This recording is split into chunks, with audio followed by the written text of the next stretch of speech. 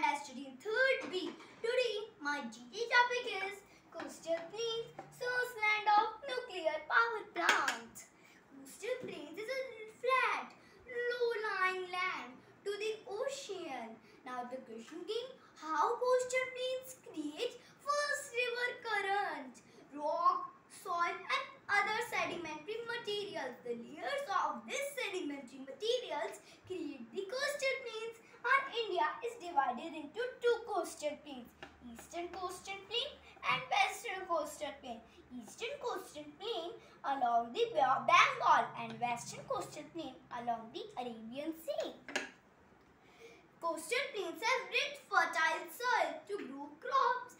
Fishing is also economic activity of coastal plains. Coastal plains is a good location for nuclear power plant. Nuclear power plant need